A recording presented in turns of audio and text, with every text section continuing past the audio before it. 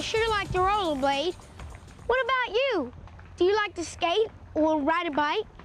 If you do, I bet you wear a helmet like this.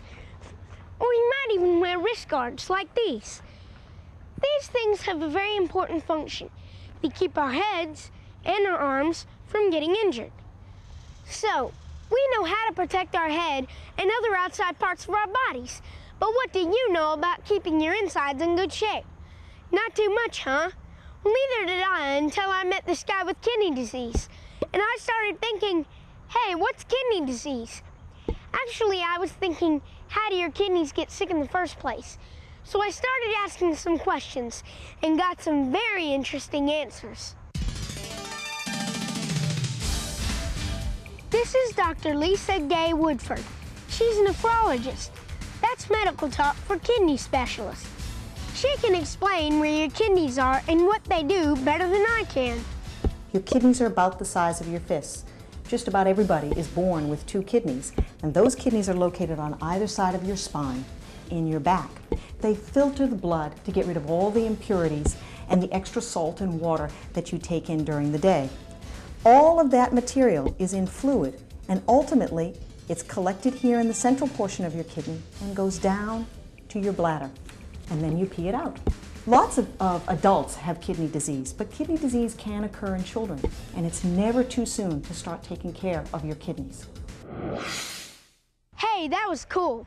So now I guess you're wondering, how do I know if I have kidney disease? Well, you could have it and not even know it.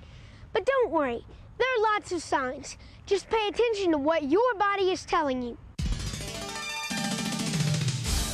When the kidneys fail, waste products build up in the blood that are normally eliminated by the kidneys. There's several signs and symptoms of kidney disease.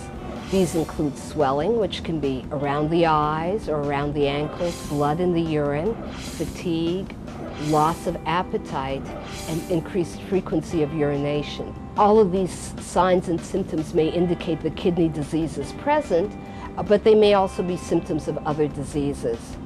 There are several causes of kidney disease. The 2 most common causes of kidney disease are diabetes and high blood pressure. There are some things you can do to try to prevent kidney disease. Drinking plenty of water every day is one thing. Also, you need to get plenty of exercise and eat a good diet that doesn't have too much salt and sugar in it. A good diet is also the best way to keep from getting overweight. It sounds easy enough, doesn't it?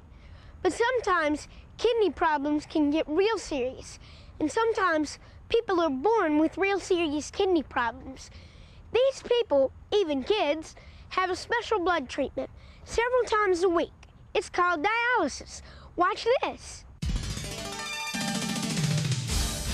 Dialysis is a procedure that removes extra water and toxins that build up in a child's body whose kidneys have stopped working. This can be done in one of 2 ways. During hemodialysis, a special tube is placed in a child's arm or shoulder or leg that allows us to remove blood from their body through a very specialized filter. There are dialysis units that provide dialysis for people with renal failure. However, children require specialized units. Another form of dialysis is called peritoneal dialysis.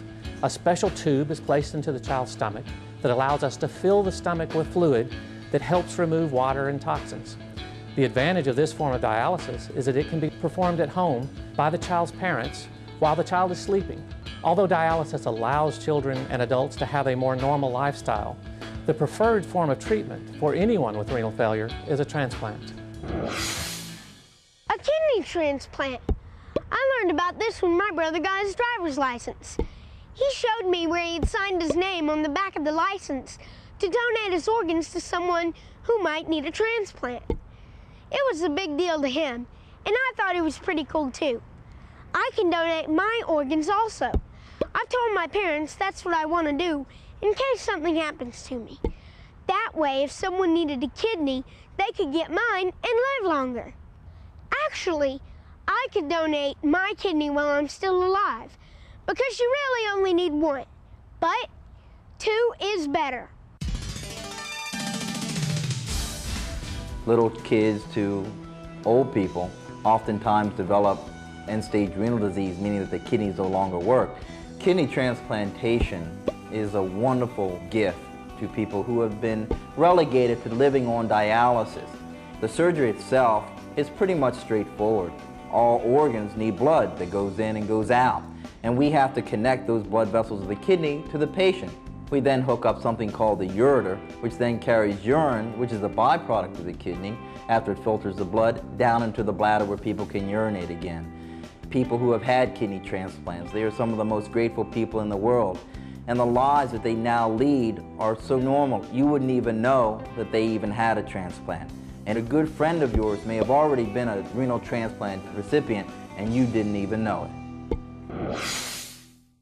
Remember I was telling you about my friend with kidney disease? Well, guess which one of these guys he is. You can't tell, can you? Cool, huh? So you never know. But now you do know a little more about your insides. Think about taking care of your kidneys with a good diet, lots of exercise, and drink 8 to 10 glasses of water each day. That's like protection for your kidneys, like this helmet here is protection for your head. Think about it. Come on, Jake. Let's go. Okay, see ya. Hey, wait for me!